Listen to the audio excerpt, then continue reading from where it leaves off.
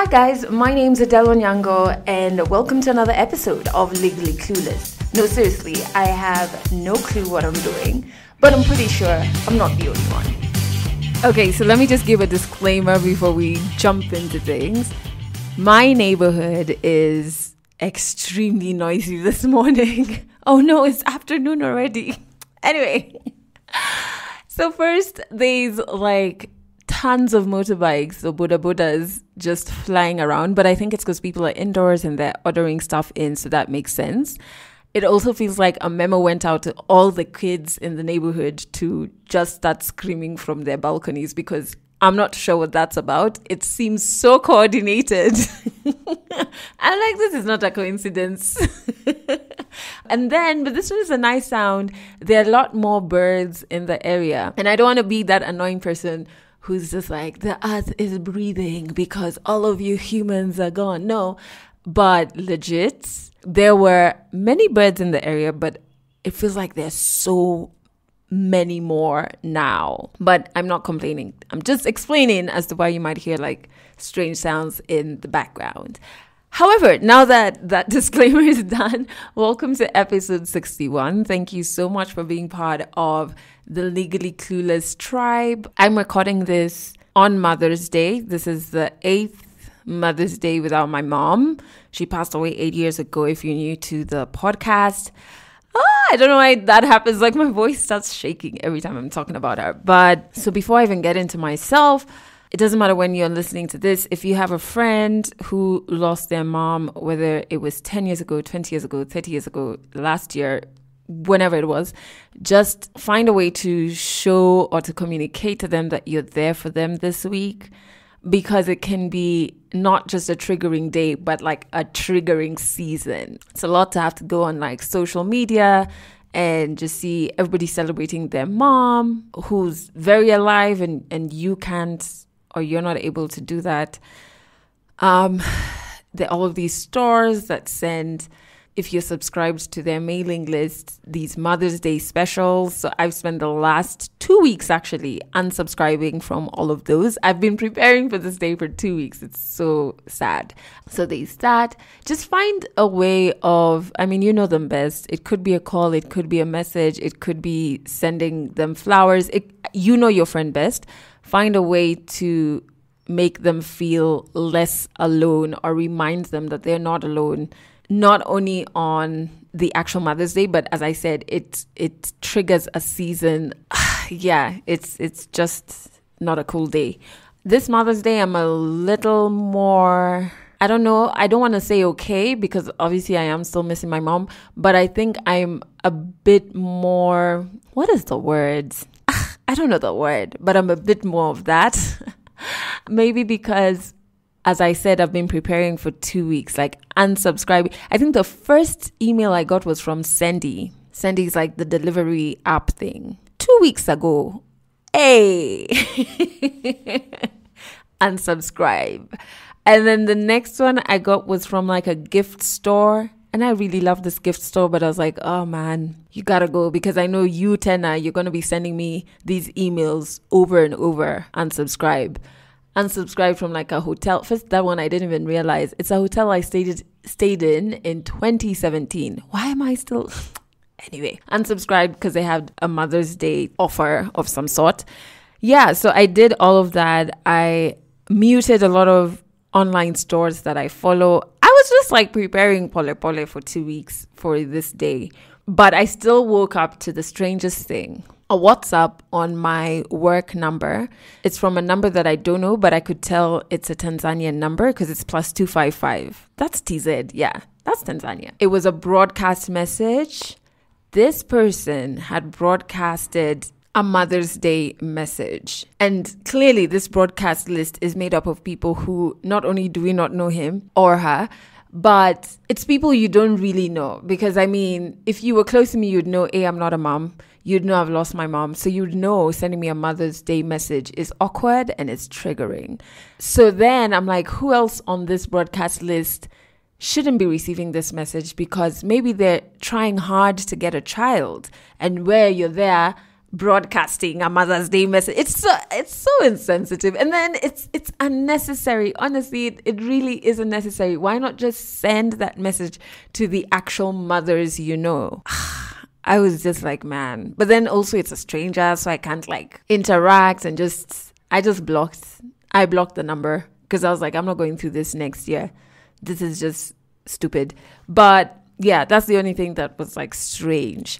In terms of the week, I just want to say thank you to everybody who has listened to the podcast on Trace FM. We are now a syndicated podcast. You can listen to Legally Clueless every Monday, Wednesday, Friday at 9 a.m. and 8 p.m. They added a repeat at 8 p.m., which is so dope, on Trace. And if you want to figure out what the frequency is where you're at in Kenya, you can go to traceradio.co.ke, and you can also stream the station on that website as well. It's very exciting. It's very scary. So on Monday, which was the first day the show went live on Trace, I couldn't even listen to the show. Like, I was that nervous. Wednesday, I listened to a bit. Like, I literally just like log on to listen to make sure, that it's on. And then I just disengage. But it does have its pressure because if you're the first to do something, you're paving the way for a lot more people. And so I have to always make sure I keep that pressure in check because it's not fair for that pressure to be on me. But it sips through every so often. But even with all of that and all the emotions on that, I'm still pretty proud of myself. And I hope many more podcasts get picked up. Anyway, so before we jump into the 100 African story, I have to tell you the song of the week, which, by the way, before I started recording this, I listened to like 10 times. I've listened to the original, the remix, and watched about 3 live performances of this song. So clearly, I really love this artist. I have loved him for a very, very, very long time. He took a couple of years off music, and even through those years of silence, I was still like bumping his old stuff and just still had so much love for his art, right? Even when I was listening today to this particular song, I was like, man, I need to see this guy live on stage. It will just be, okay, well, post-corona. Because these virtual shows are not, no. Him, I have to see him live on stage. So his name is Labyrinth. Actually, if you have watched Euphoria, he did a lot of the music behind that show. And the song that I want you to check out is called Something's Gotta Give. I really love the song, guys. I love it because we've all been at that place where we're just about done. We're close to giving up. And this song is basically saying, don't. Yeah, I know how I pronounce it basically. I don't know what's happening. But yeah, the song is basically saying, don't give up. Like, just give it an extra push. So in the description, there's a link to the song, aka the music video. Oh my god, that video, I love it as well. From a poetry perspective, I keep asking myself, what does this represent? What does this scene mean? Why has this replayed? Why is the car now on the beach? Like, just watch it, please. I've also put a link to a remix done by Banks and Rangs. I don't know, I like the remix as well. It's like slightly kapuka-ish. It feels very kapuka-ish, like Kenyan music from back in the day. Anyway, you listen to it. And then I've also put a link to Labyrinth performing this song live. So clearly, this is how much I like this song. But I think it just speaks to moments that we've all been in. In fact, like, he was asked about this particular song, and he said, I wanted to create a song in the journey of my album that encapsulated the feeling of betting your whole life on something and being close to giving up before the big payoff. Please listen to it. I love it. And on that note, make sure if there is a song you love almost as much as I love this one, and you want me to share it on the podcast, you can send that through on the podcast hotline, which is +254 768 628 790. And speaking of the podcast hotline, so this episode features a story by Sharon. Sharon is the first Legally Clueless listener to send in her 1-minute demo to the podcast hotline of a story that she wanted to share. We chatted for a bit. After that, I created story prompts specific to her story just to help her figure out how she wanted to tell it, if there are points that she really wanted to come across while she was sharing the story. And then we recorded the story remotely because coronavirus. But once we are allowed to leave our houses, I really hope I can be able to come and meet each listener who wants to share a story. But for her particular one, we recorded it remotely, which is why the audio will sound a bit different. But let me tell you, this story is so necessary and important. It really shows the strength of a mother, how important it is for fathers to be present. I don't know. I found the story to be really drenched in resilience. And even after we recorded it, we still stayed on the call just talking because I was just in awe of her strength. But as usual, I'm starting to give away too much of the story. So please, let's just get into it. 100 African stories. There is no proper life that you live in university as a musician. If I constantly just walked around feeling sorry for myself, I'm never going to get anything done. There was a bit of frustration in between all of that. I've been breaking my back for this company. Therapy is not for the weak or for the crazy. Stories from Africa. I met Steve, the father of my child, in 2016 through friends. We weren't like friends. We were friendly, like that person you meet when you're with your friends, you get introduced, meet like a couple of times, then you guys get friendly, and yeah, you take it from there. So I met him in 2016. We weren't close, but I knew his friends, he knew my friends, we used to hang out a bit. We got to know each other, our friendship grew, and then in 2017 is when we started dating. But the thing is, we didn't even date for long. As in the courtship didn't even last for long. Cause when we hooked up twice. So I don't know. When we hooked up the first time, yeah, we were careful, we used protection. But the second time we didn't use any protection. But since we hadn't used protection, I decided to use the morning after pill. So after I took the morning after pill, I just chilled because I knew there's no way they would backfire, because when reading the instructions, it says that they are likely to backfire if you make it a habit of using them. And I hadn't ever used them before. It was like my first time using those pills. So I was confident everything would go fine. When I took the pills, I just went on with my day-to-day life. Nothing there. I just continued with life like nothing happened. But 3 weeks later is when I started feeling different. You know, when you may not know what's wrong with your body, but there's that gut feeling that tells you something is up. So 3 weeks later, I'm getting crazy cramps, and I know when I'm menstruating, I know how it usually feels, but those cramps were different. So I was like, okay, something is there, but I didn't want to think much about it. So I just ignored it. I thought, maybe it's my periods, they've come early. But deep down, I knew something was up. So when they persisted for 2 weeks, the cramping, when it persisted for 2 weeks, that's when I decided, let me just go to hospital and get checked and see what's up. When I went to hospital, because the doctor asked me, they usually ask you when was the last time you had your period. He asked me those questions and I replied. So he told me we are going to do a urine test and then we'll take it from there. When they did the test, that's when he confirmed to me that I was pregnant. So I was like, okay, I didn't expect this, but I knew it deep down that I was pregnant. So he was like, okay, are you ready to start with the clinic visits? Because we have to do other tests. We have to do the blood test for any abnormalities, to test for STDs. So I told him, I need a moment, because you just told me I'm pregnant and now you're telling me I have to go through a bunch of tests. So give me a moment. Yes, I will take the test, but I will come for the results tomorrow when I've collected myself. So I got my blood work. I went to the lab, they did the blood work, but I didn't check the results. I just went home. I went home and then I texted Steve and I told him, so I'm from hospital and this is what they've told me. He didn't reply, I didn't get a text back. So I assumed he's also processing it. So the following day, I went to hospital. I was mentally prepared to get my results. And even the reason I didn't check the results the first time was because I was scared. Because when they do your blood work, they're just not testing for STDs and whatnot. They're also testing for HIV and AIDS. So that's a big deal. So I was kind of scared. So when I went, the doctor told me, okay, you're negative, fine. But you have to decide when you're going to start your clinic visit. And I told him, it's cool.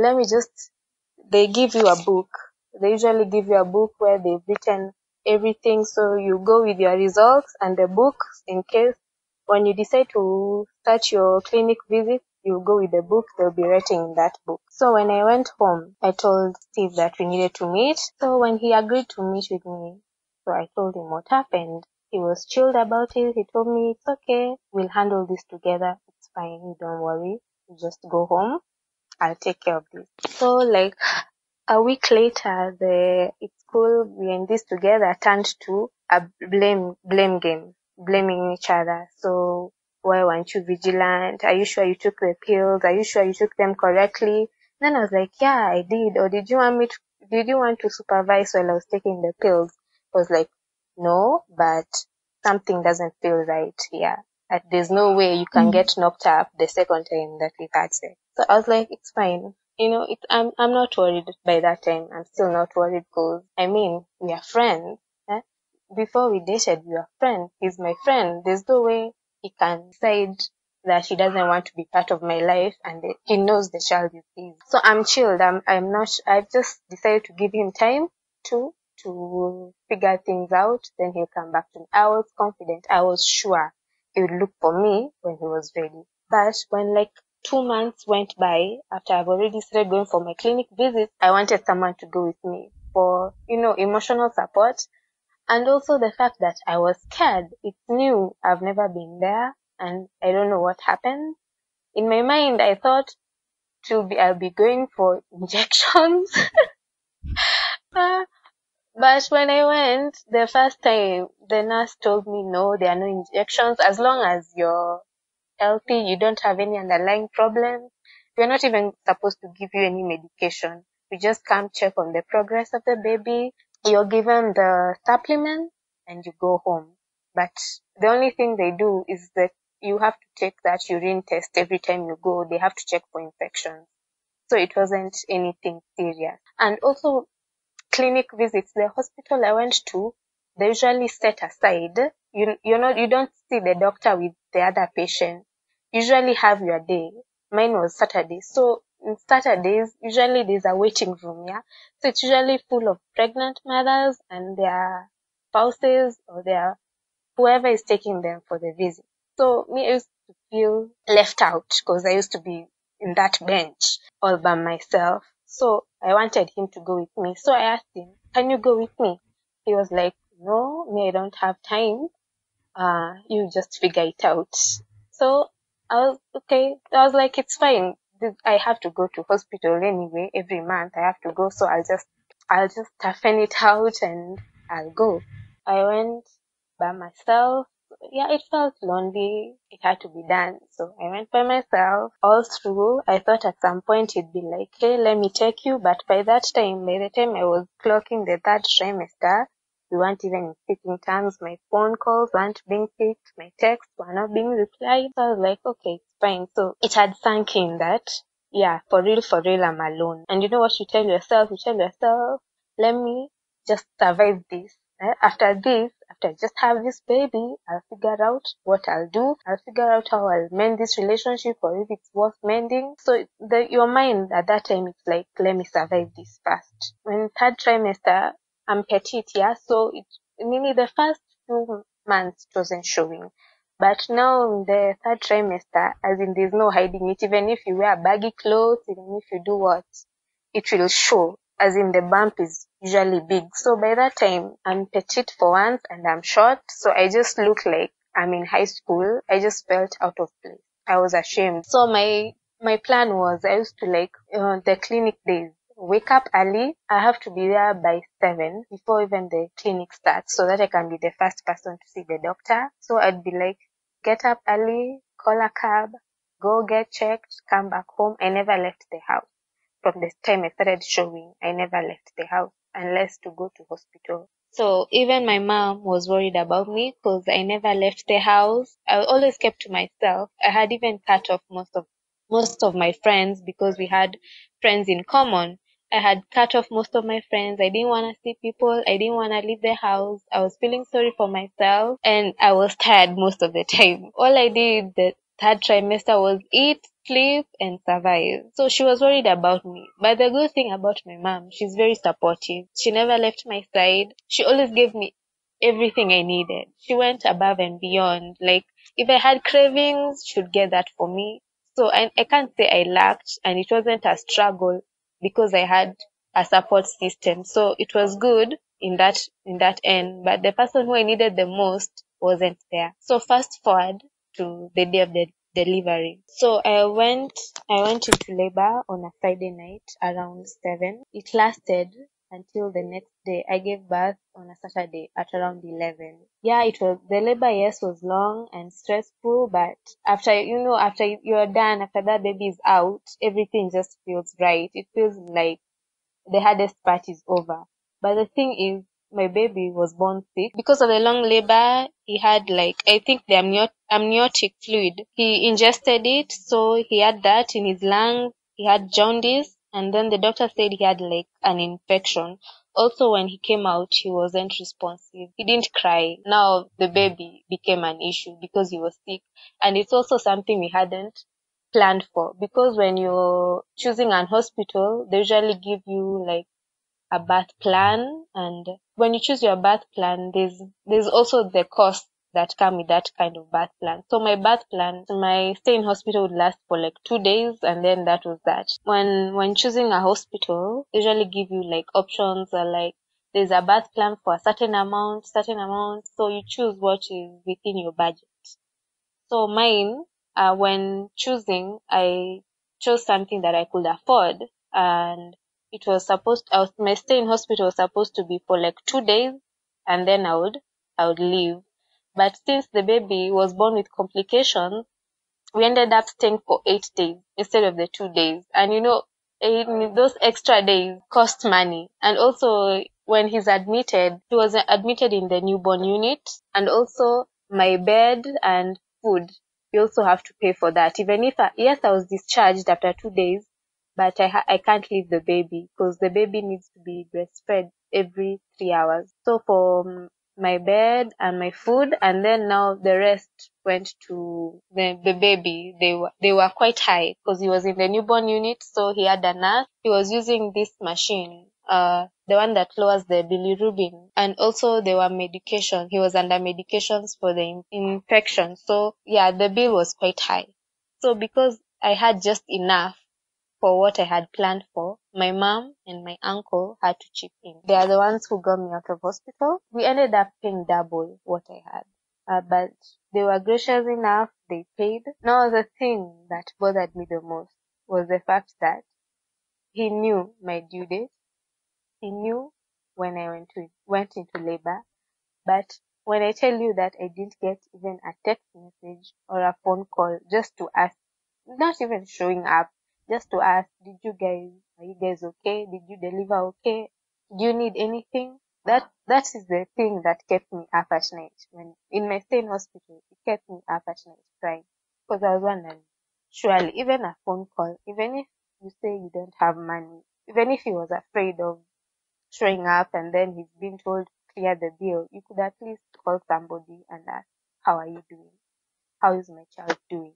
Did you deliver okay? Were there any complications? Should I come and see you? Nothing. Yes, I was upset, but life has to go on. And then, the hassle of having a sick baby and a newborn, and it's new to me, so I don't know what I was doing. It's just surviving. You just survive this, and you try to get to the next phase. So yeah, it was difficult, especially the first 6 months, because we had to do lots of hospital visits to go check if his bilirubin has gone down, and pediatricians are not cheap. When I was giving birth, I got an episiotomy. When I was at home, the stitches, some of them came off. As in, they were loose. They didn't like snap, but they were loose. So I knew that had to be fixed. But my baby was my first priority. So most of my money was going to get the baby treated. And then I'll figure it out later because it's not urgent. Okay, for me, it wasn't urgent because the baby was his condition was life and death. Me, the most I could get was an infection. So after the baby, we were told he's cleared now, as in there's no need to worry. Even if the bilirubin levels are high, he'll be fine. That's when I was like, okay, now let me focus on myself. I had to look for money to get the episiotomy redone. So who do I think of reaching out to? The father of my child. I tried calling him. I tried texting him. So when I call and he doesn't pick, I usually just text him and get to the point. So I'm like, hey, I need money. I've exhausted all my money in hospital. I need more to get checked and for the baby to get checked. But I didn't get any reply. I don't know why I kept on asking him for help, and he had showed me enough times that he wasn't willing to help. Lucky for me, I eventually got the money and I got it fixed. I got it redone. I got the procedure redone around 2018 while it was ending. So basically, I was in pain from around, I gave birth April, yeah. Those first 3 months were okay. But now the rest of the months until I got the stitches redone, I was in pain. When I figured it out, I just know, after I just realized that I'm on my own and it as well figure it out, I just stopped reaching out to him. I stopped asking for help because no help was forthcoming. So I decided I might as well focus on other things. The baby's growing, and you get those moments. The baby's growing. He's reaching his milestones, and I would love for his father to be around to see the small achievements.